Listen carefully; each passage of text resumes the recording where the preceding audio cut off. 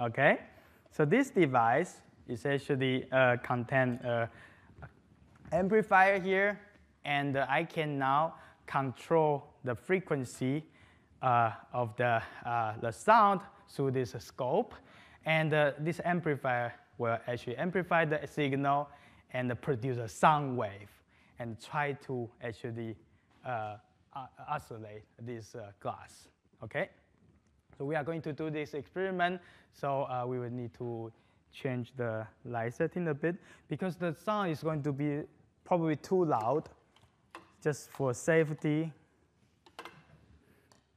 some of you may not survive. So I'm handing out this.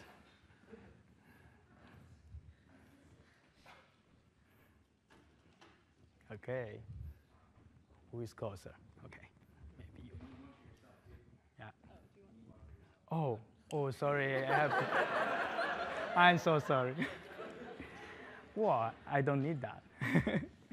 Okay. So just for safety, I will put this on.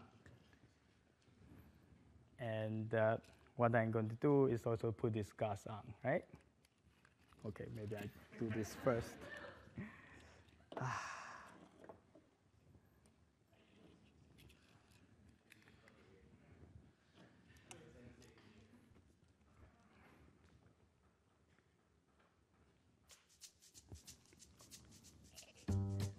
Okay, so what I'm going to do now is to start producing sound wave. So through the camera, you should be able to see what is actually shown on the screen. So you can see this. You can see that if this glass is actually moving, the wood inside will also vibrate. Okay. So you can see that clearly we don't have resonance yet. So what I am going to do is to increase the frequency and see what happens.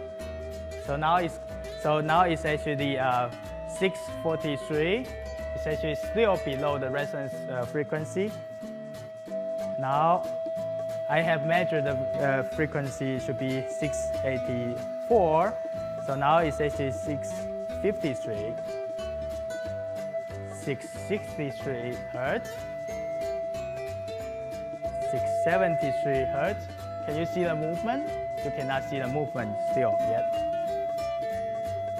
683. You see now the frequency of the sound is actually matching with the one of the natural frequency of the glass. Okay, apparently the glass like it. Okay, and now you can see that we still start vibrating, and the next step which we are going to do is to try to increase the amplitude, increase the volume of the sound, and see what happens. Maybe you want to cover your ear just for safety. Okay, then the glass may break if we are lucky. Okay, let's see.